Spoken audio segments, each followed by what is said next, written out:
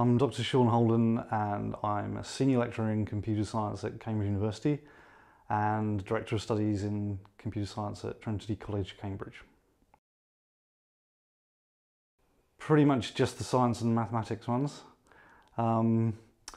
So I, for a while, was extremely enthusiastic about chemistry and thought I might take that route.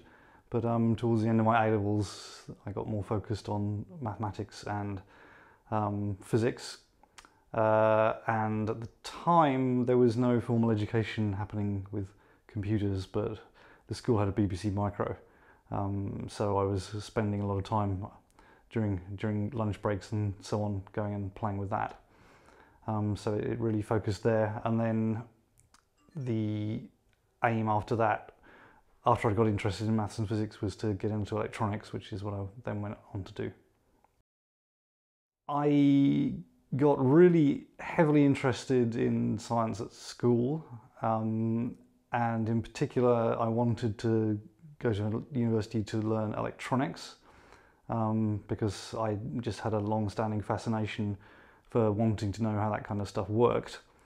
And by the time I'd left school, I was lucky to be in the generation that had access to the first time to consumer computers. So I'd had a ZX81 and a Sinclair Spectrum and a Commodore 64 and learned a bit of programming. So I was interested in taking that further as well. So I went to the University of East Anglia to study electronic systems engineering. And so around that time, people were just getting interested in neural networks. And that kind of seemed interesting to me. The idea of making computers that were a bit more like brains.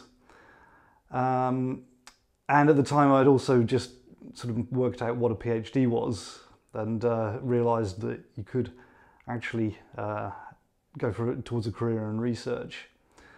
I'd done some industrial placements as an undergraduate and didn't really feel like industry was for me at that point. So then I went to Cambridge to do a PhD in engineering. And that was specifically focused on a particular kind of neural network. So I spent 4 years doing a PhD to get a research training. And then I spent a couple of years as a postdoctoral researcher.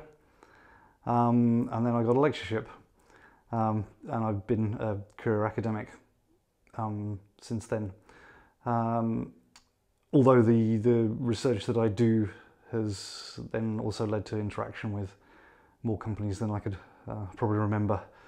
Autonomy, Rolls-Royce, GlaxoSmithKline, you name it. We've worked with all manner of people. So that's brought me here. My research is still on artificial intelligence, so trying to make computers act in a more humanly intelligent way, and specifically on machine learning, so trying to write programs that can learn from experience.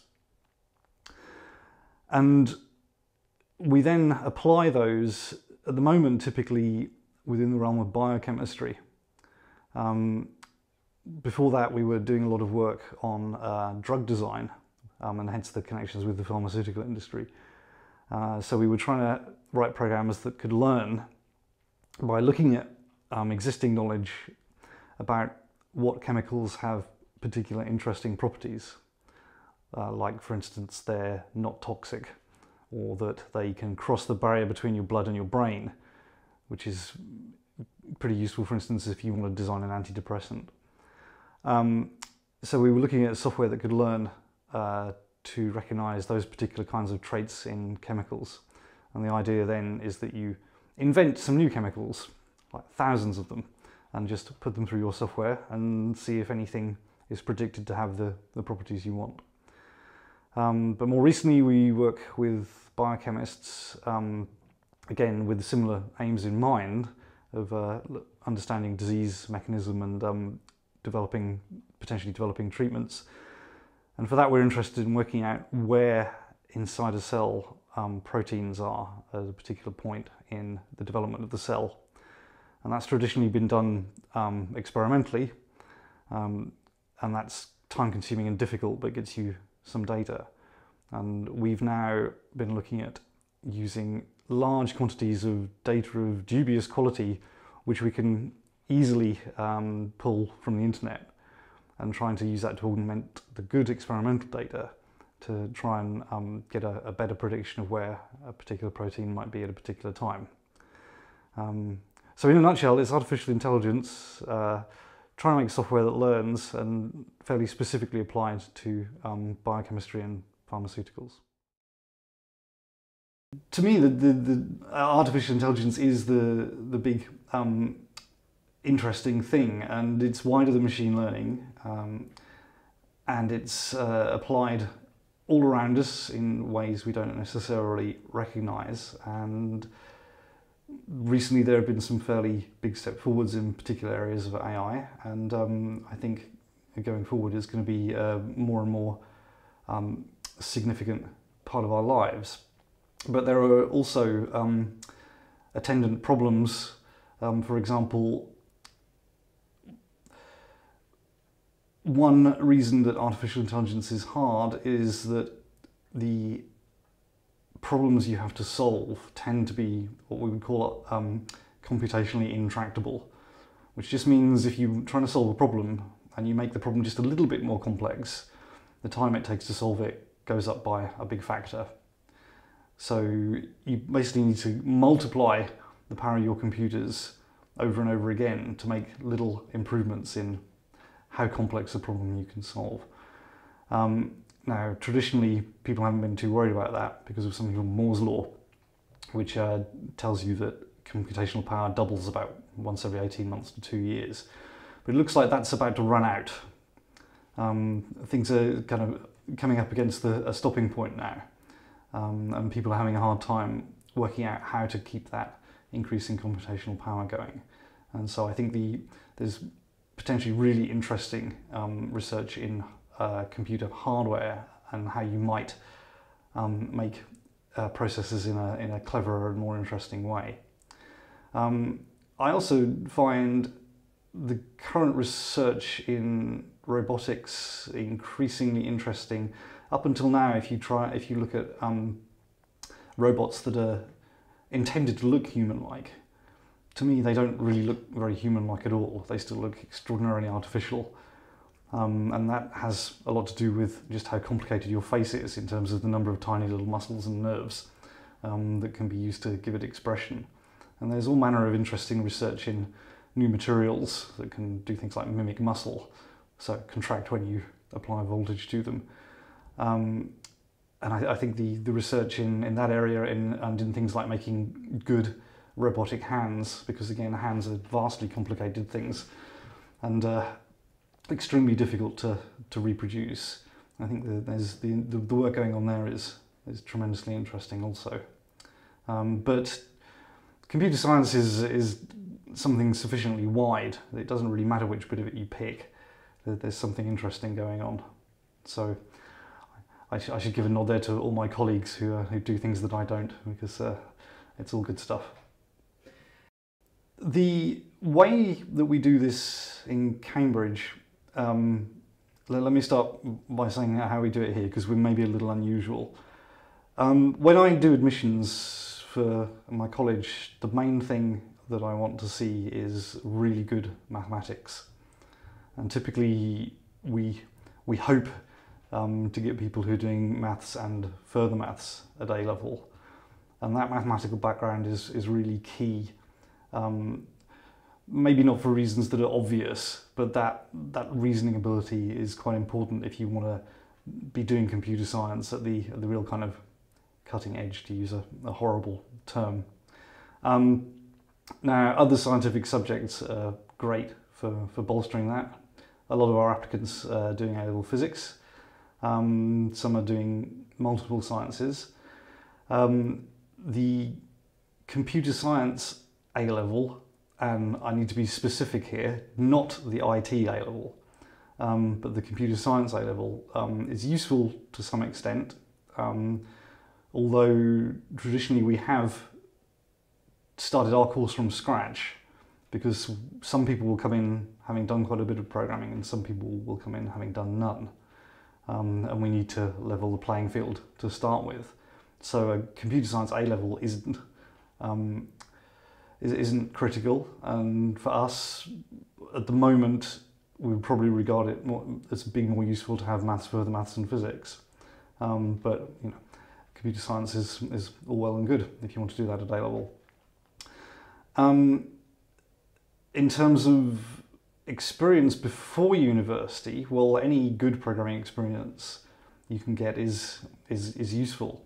When I say good programming experience, I kind of mean just actual writing of programs to do things. That's not quite the same thing necessarily as setting up a web page. If you can set up a web page, brilliant, well done. It's a good skill to have. But I'm thinking more in terms of having played around with a proper programming language and maybe written a game or something. Anything that's giving you a little bit of programming experience is good, but again, we start from scratch and assume you haven't got any. And in fact, we start by teaching a programming language called ML, which most people will never have heard of, and which takes a very different approach to the approach that most of the more common programming languages take. And that levels the playing field somewhat between people who've programmed before and people who haven't. And it's also something called a functional programming language, and these are becoming increasingly heavily used in industry because they have quite a lot to recommend them in terms of writing good software quickly. So yeah, I think that's if you want to go into computer science as a career in general, a good degree in computing is a good thing to have, and as a rule, a good technical background in maths and science is the way to get into this. Now, depending on what sort of degree you want to follow, there may be universities offering courses with slightly different requirements. Cambridge is unusual in that we do teach a fairly heavily, I'm not going to say theory-oriented, because that tends to give the wrong kind of impression. We tend to teach a course that's fairly hot on getting fundamental ideas about computing well understood at quite a high level. And the reason for that is that if you're going to do the things like the design of programming languages, or safety critical software, or security critical software, or very, very large scale software going into the future, it's increasingly important that you know the foundational underlying ideas of the subject in terms of the theory of computation and computational complexity, logic, mathematics that you would use for formally defining a programming language, and so on. So we're very heavy on trying to teach a computer science degree on that basis that will mean you're employable in 20 years' time, as well as in a year's time. It's possible to do courses on Java programming, for instance, which will make you very employable in the short term, but are probably less likely to keep you employable long term.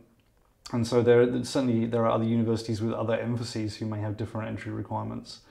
But I think being a really good programmer and being really hot at maths is a darn good way to start. If you want to go into industry, computer science is incredibly employable right now. Our undergraduates don't really have any problem getting into computer science jobs, and a lot of them end up going elsewhere. A lot of them end up in the city, for instance.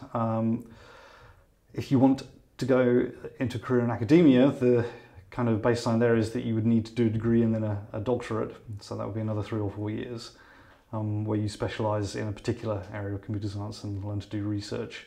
And that tends to be a fundamental requirement if you then want to go into academia and do teaching and research. I play in a couple of bands and have done for longer than I'm going to admit to. So I play the drums and guitar and the bouzouki and the mandocello and the Irish whistle and a few other bits and pieces as well. So I play for a rock band called Underground Zero, which has been around since the 1980s, and which you may have heard of if you're a particularly hardcore fan of Hawkwind, because we're on some of the Friends and Relations albums. And the other band is called Cruel Folk, and that's a traditional English folk act. So yeah, that's what I do in my spare time.